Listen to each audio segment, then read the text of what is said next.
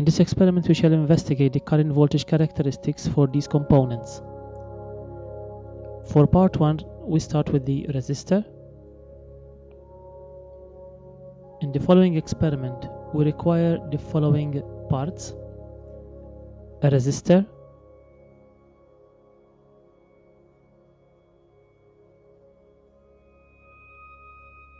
a power supply,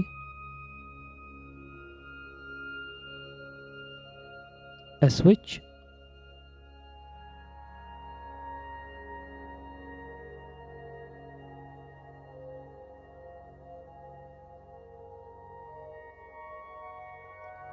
an ammeter,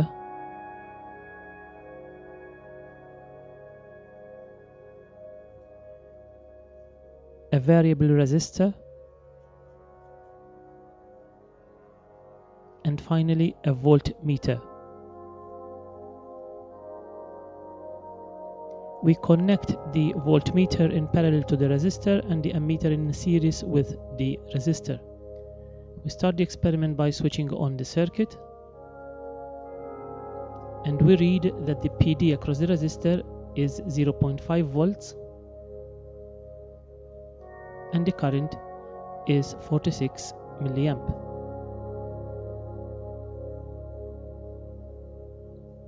We repeat the experiment by adjusting the variable resistor to obtain a second set of readings.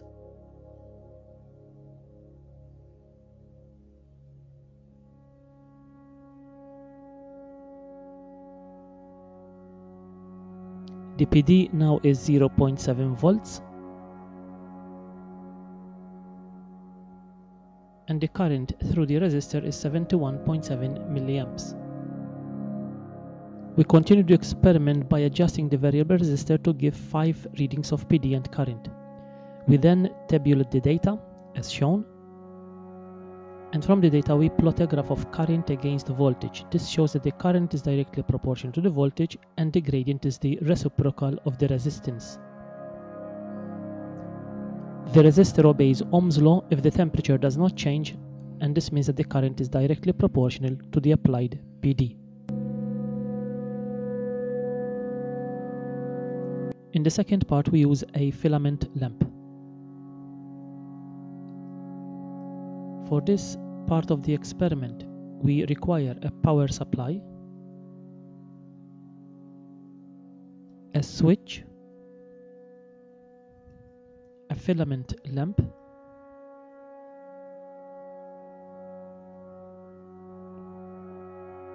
an ammeter,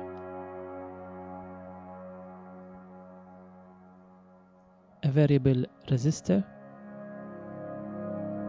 and finally a voltmeter. In the circuit diagram, we see that the voltmeter is in parallel to the filament lamp and the ammeter is in series with the filament lamp.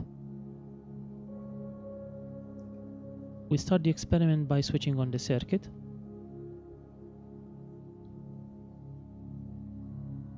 And we read that the PD across the filament lamp is 0.1 volts and the current through the filament lamp is 52.3 milliamp. We repeat the experiment by adjusting the variable resistor to obtain a second set of readings.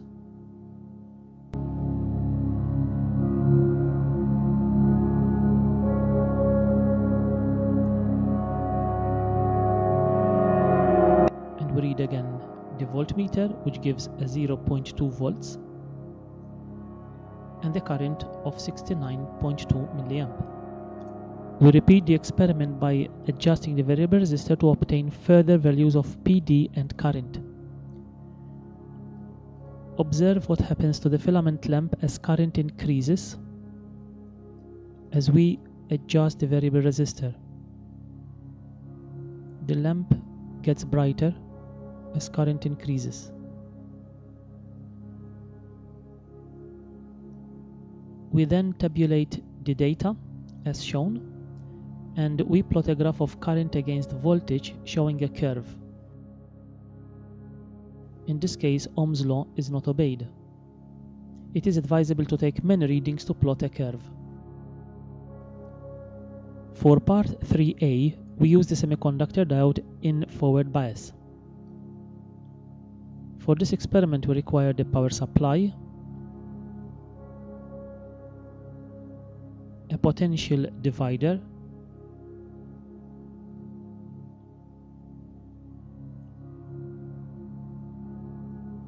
a semiconductor diode connected in forward bias,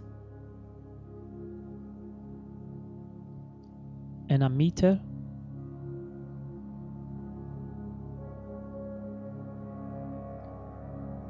a voltmeter.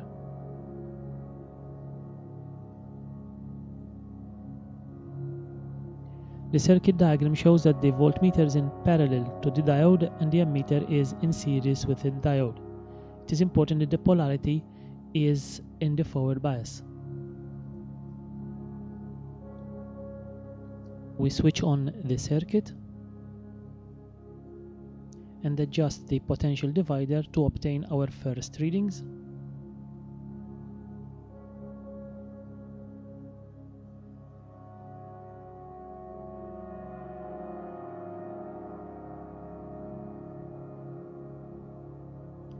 The PD across the diode is 0.08 volts and the current is 0.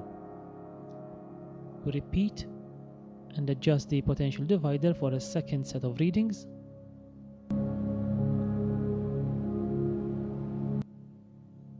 And we read again.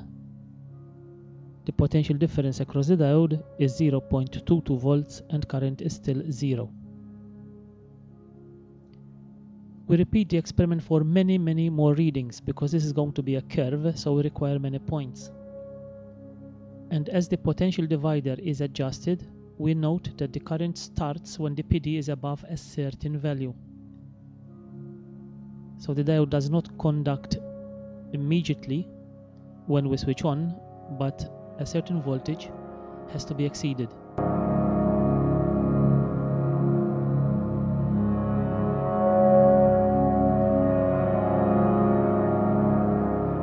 For part 3b, we connect the semiconductor diode in reverse bias.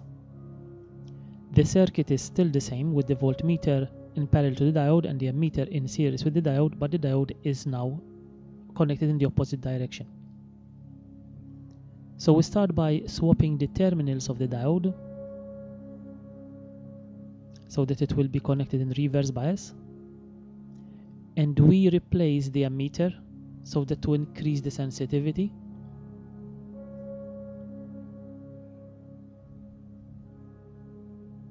And we choose the microampere scale.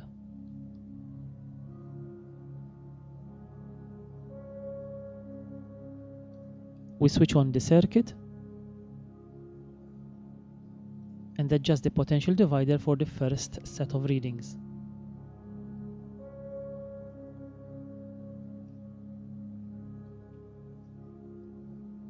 We read the values and we see that the PD across the diode is 0.13 volts and the current is 0. We repeat for a second set of reading and we again read that the voltage across the diode is 0.3 volts and 0 current. And we repeat the experiment for many more readings. A small leakage current results as PD increases. We tabulate all the data. It's a long table because we have many points in forward bias and in reverse bias. And then we plot a graph of current against voltage, and we use the two sides of the graph, the negative and the positive. On the negative side is the reverse bias, on the positive side it's the forward bias. It is noted that the turn-on voltage for this semiconductor diode is 0.6 volts. The semiconductor diode does not obey Ohm's law.